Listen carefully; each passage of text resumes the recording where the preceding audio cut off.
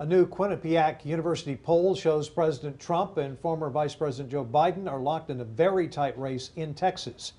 In a general election matchup, the president receives 44% of the vote, with Biden receiving 43%.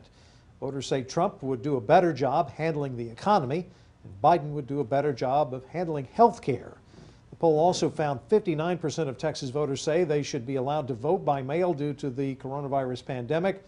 Mail-in voting enjoys about 91% support from Democrats and just 31% support from Republicans. Other interesting notes from this poll: 65% of Texas voters say people should be required to wear face masks inside businesses. 58% say wearing face masks in public should be required. And 69% of Texas voters say it's either very or somewhat likely that there will be another wave of coronavirus infection that will cause businesses in Texas to close down again. The poll also looked at job approval ratings. The governor is holding steady compared to September.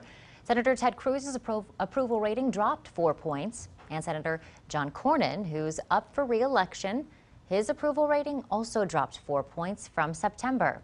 And this Saturday night is KXAN's debate between Democrats MJ Hagar and State Senator Royce West.